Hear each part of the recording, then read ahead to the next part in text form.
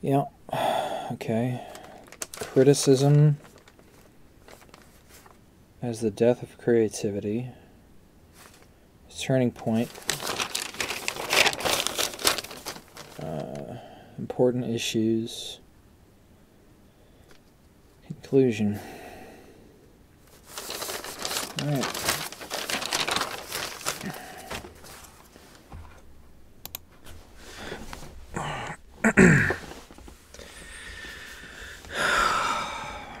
Can't look there.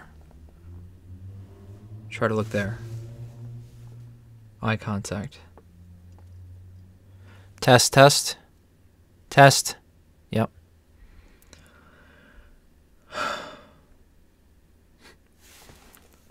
I guess we're doing it.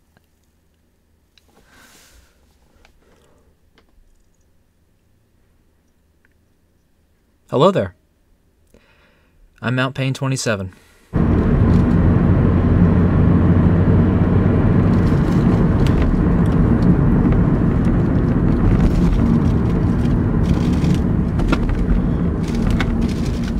I don't put a lot of stock in face reveals, so I'm going to try to make this as unmelodramatic as possible. The purpose of today's video, the purpose of this extremely unusual talking directly to a camera style video is in the title. I am going to be moving on from YouTube. I'm going to be doing, well, something other than my show, Dean of Doom. There's a couple reasons for that, which I will be yammering at you today. The whole point of this video really is for me to introduce myself to you as a human being, and to meet you on your level, because one of the foremost reasons why I'm going to step down and stop doing what I'm doing is because I have lost, well, I've never had a lot of faith in YouTube as an institution of people to be taken seriously, but I don't like the culture of, if I upload videos that a lot of people watch, suddenly I'm more worth listening to. I think that's kind of BS. Especially because a lot of the people who get all those views, myself included, got there because someone propped them up, or, you know, the algorithm selected them, and those things tend to boil down to luck, because, I mean, I've seen dozens of small channels whose videos I've enjoyed, made by friends and such, who will never get any kind of traction, because they have no means of attraction. So I just, what I'm going to be doing here is talking directly to you, trying desperately to make eye contact, because that's really hard for me. I've got my preview right here, and it's kind of interfering with my ability to concentrate, but I'm doing my best. So let's just talk a little bit, person to person, about criticism, because that's really what my show is. It's a critical review show. I commentate on and give grades to I mean, I know that's the structure, and I know I've made light of it many times, but like, it ultimately is qualitatively evaluating people's work, amateurs' work, people who don't get paid to make this content, Doom levels, in this case, custom Doom levels. These people are pouring their heart and souls into making levels for a 30-year-old video game. I am playing them, mostly really enjoying myself, but, you know, basically ranking them. Ranking things is fun, I always say.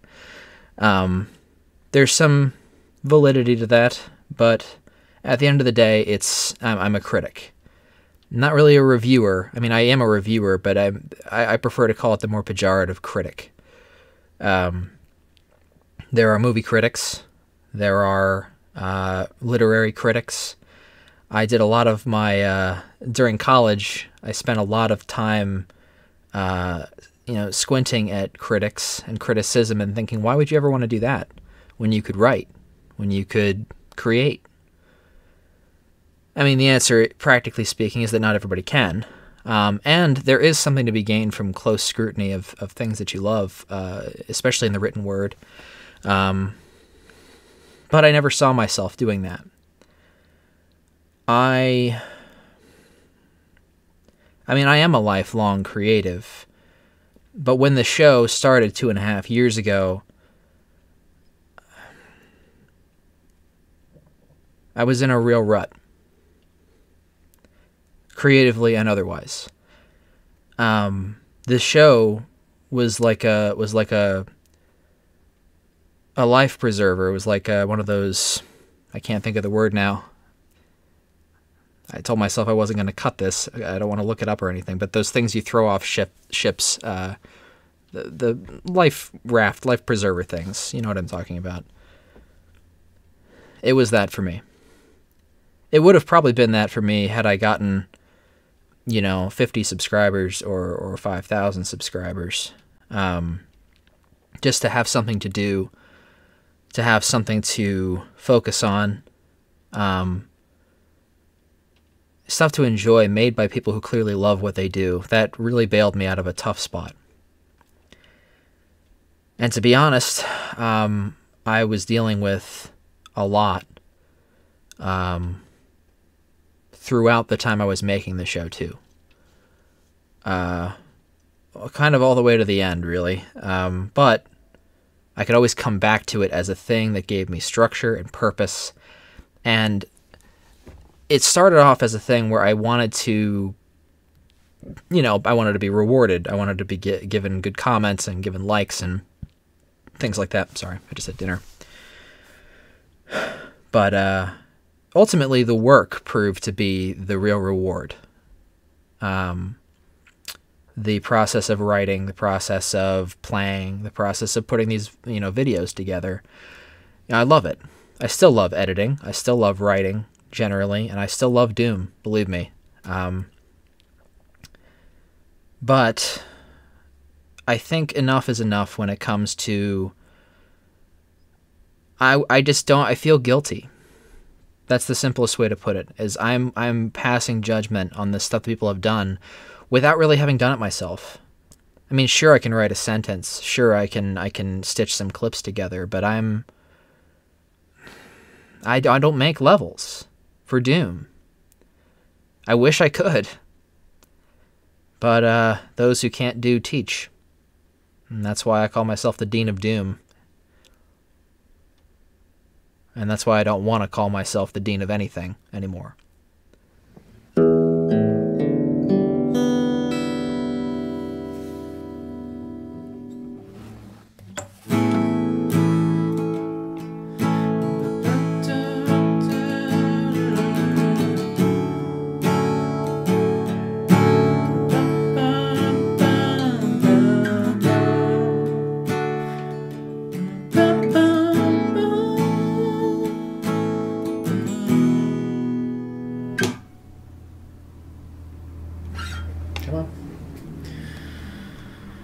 How about write something yourself?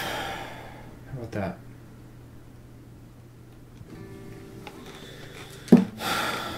Where does that even start? I guess what I'm trying to say, the long story short, is that for me, criticism is the death of creativity, at least where I'm concerned. I think that criticism serves a purpose. I think that there is definitely value in saying some things are good, some things aren't so good, because people do, in this attention economy, people do need to spend their time as well as they can, and it's not a crime to want to direct people more carefully, because time is valuable. But the mistake that I feel like I've increasingly made over the course of the show is projecting my own desire to be creative into the creation of these reviews, which are, let's face it, just me talking about the actual creative work of others. I am, to a certain extent, living vicariously through them. And the sad part is that making Doom maps isn't even my the outlet that I want to have necessarily. I mean, I've talked about it before. I'm a writer. I've made films before. Thinking about this right now, you know, this kind of dizzy feeling I'm getting in my head when I think about it is exactly why I want to move on to something else.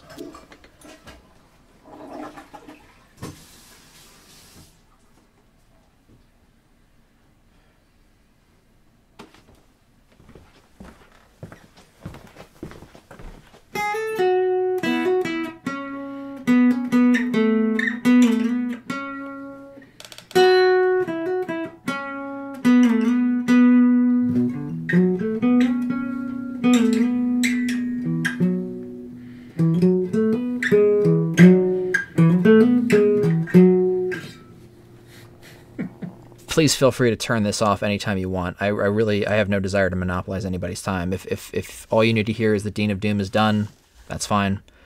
I obviously won't take it personally, because I don't believe that this announcement video is necessarily worth your time. I just, if anything, want to share with you what I think I've learned from it, so that you know I haven't just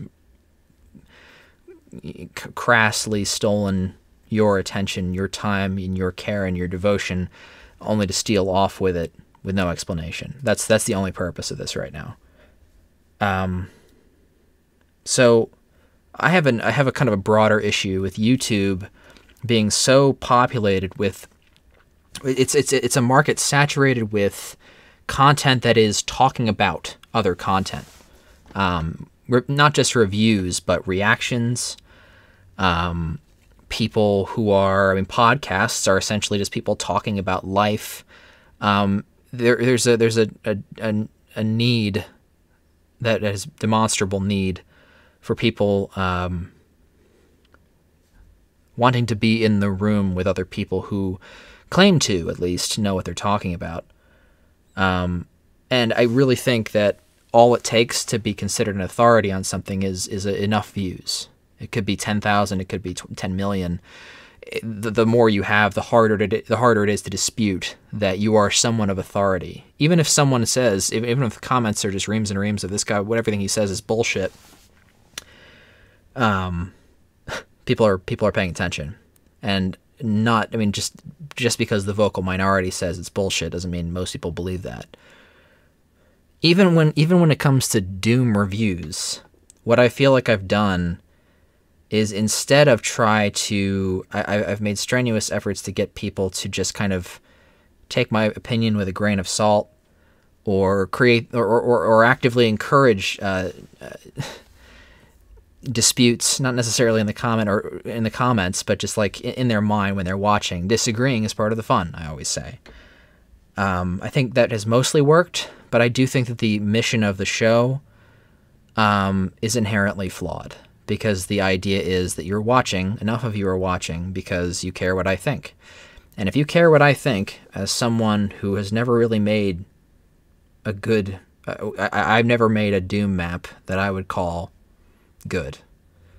I would never give any of maps that I've made an A. But here I am taking pot shots at other people's work. I mean, the first year or two that I did it, I had no idea even how much work went into it. And that gives you an idea of... People could have been justifiably very upset with me, but they weren't. And I consider that kind of a kindness, a redemptive quality of humanity, if you will. So, you might say I'm overthinking it. You know, this show is bringing joy to people, and that's all that matters. Giving people the exposure at all is getting more people to be excited about playing Doom. And that in itself is a good enough reason to continue. Well, I've thought about that. What I hope is that someone else will rise up and take up the mantle. Maybe not of Dean of Doom, but of another show, another review show for Doom wads. Could and probably will exist very shortly after I go. And that's what I would want. I mean, in theory, I would want everybody to be their own Dean of Doom, and to be as just inherently pleased by playing the game as I am. I mean,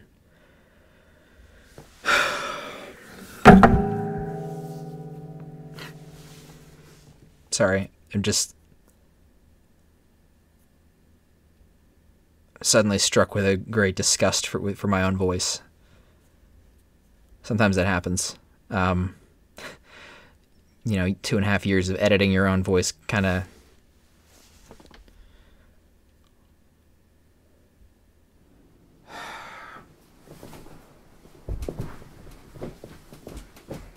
I guess the turning point of this video is, if not criticism, if not,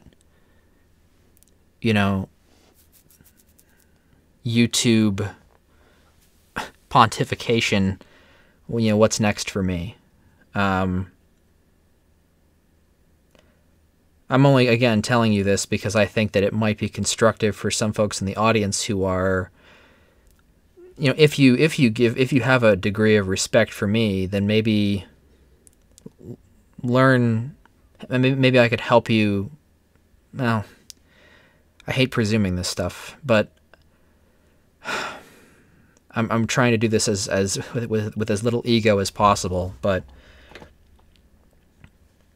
my invocation to you in the latter half of this video will be, instead of consuming other people's opinions, instead of making what you think of something the most important thing, making something at all should be your goal. For me, that's writing short fiction, short stories. I mean, song lyrics. I love music. Music is an essential part of my life, and its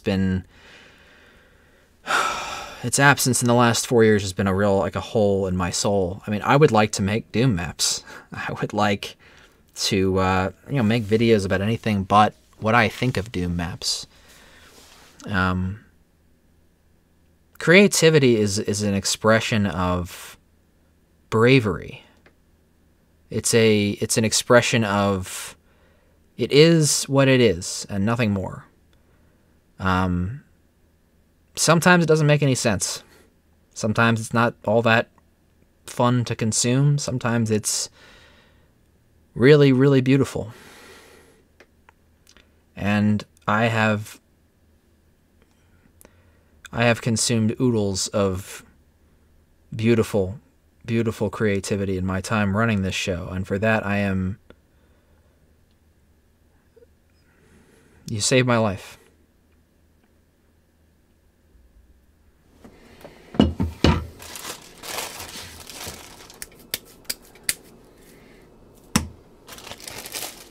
Should do the dishes, won't do the dishes, because I don't feel like it.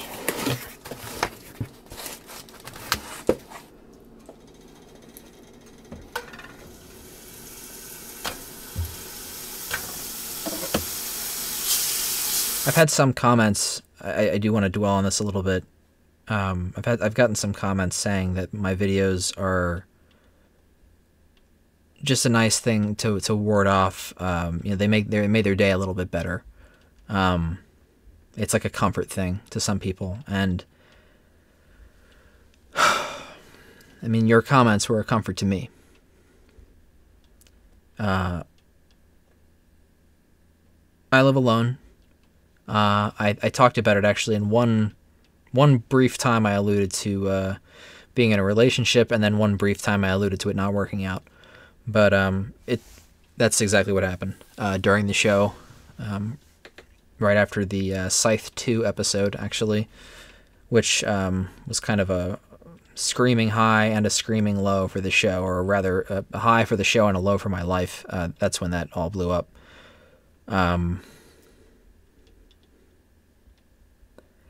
Loneliness is a bitch.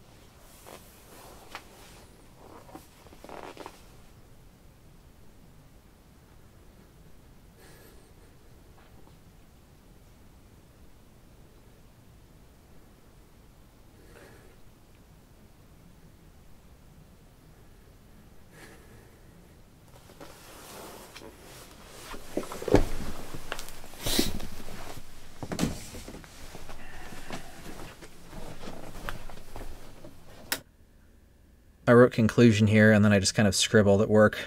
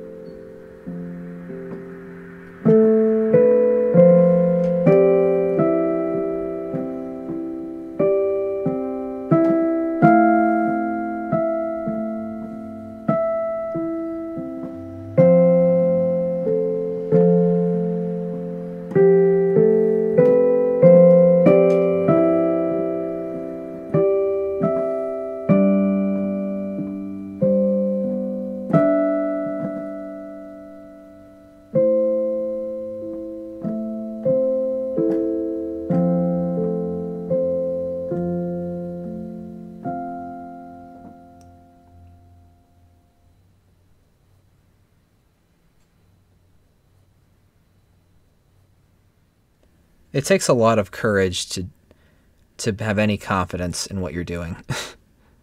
No matter what it is, at work, in a relationship, creatively, in a competitive situation, like on a sports field. Being confident and courageous is also the thing that will make you succeed at most things. Just not thinking too much about it and just doing it. The doing is what matters in this world. If you think too much about what you're doing, like I have from time to time, you kind of get sucked into a spiral of feeling unworthy and, why do I deserve to, I'm not very interesting. I've made a lot of mistakes in my life. What entitles me to this, to being good?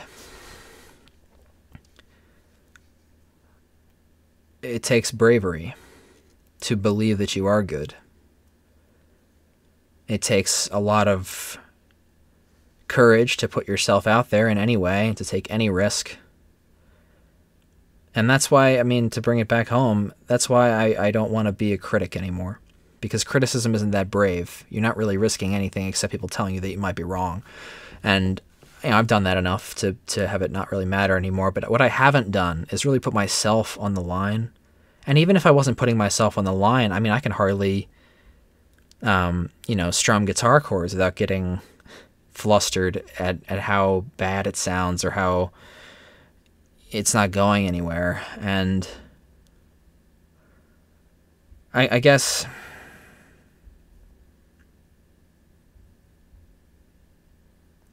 what I desire in life is to be able to take what's in here and put it out here. I think that can be free from ego, which my criticism was not. And I think that finding other people who are doing this in the same way that you are can be the best thing about life. So I just miss being creative. I want to try to again. I worry that if I don't, I'm going to die. Not physically, but you can die many times before your death, as Shakespeare says. I just want to extend my warmest thanks for listening to me ramble, for following me all the way to the end of this journey, for all the views, for all the laughs, for all the moments of awe that we shared together. It's a humble little YouTube channel, but it matters a lot to me, and I think it matters a lot to you guys too. So, thank you. I love you all, and good luck.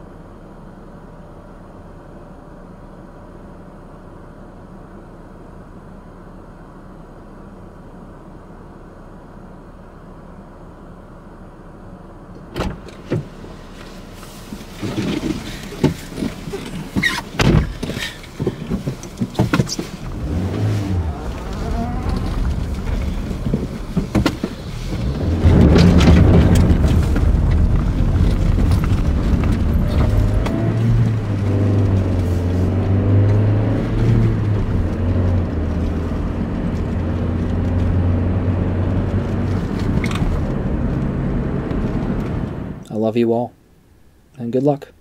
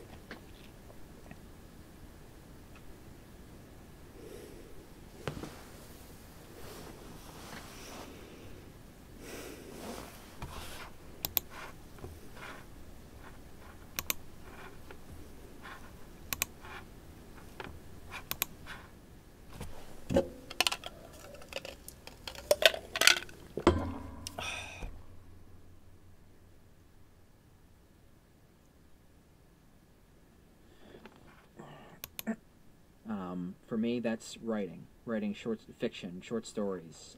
I mean, song lyrics. Really interested in listening from the world, and I want to try to again to the end of this journey. For all the views, for all the laughs, for all the moments of awe that we shared together.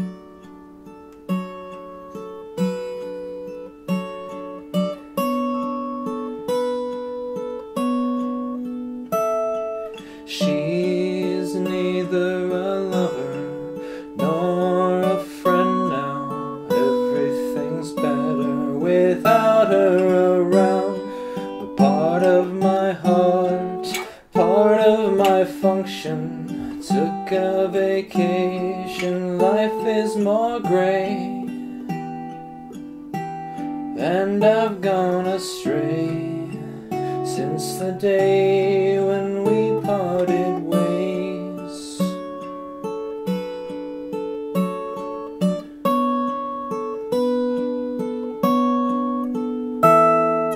Neither staring up at the lights by the riverside, nor broaching the scary divide. I should have known even then, but friendship and love are one and the same. So I had to hide to keep it alive. All I can say is I tried.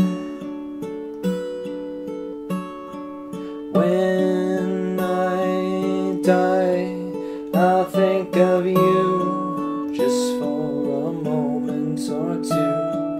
Whether or not I want to, you'll sit and stare, a ghost from a time when I thought that I cared for you, and you for me. Silent we gaze, one last time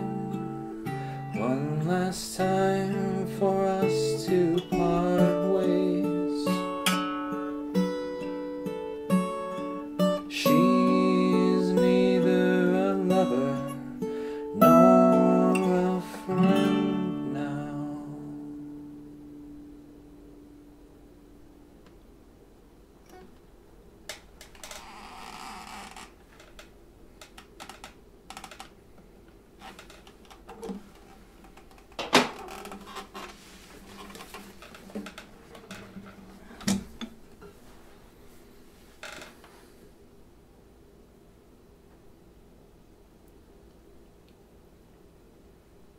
Thank you, Joel.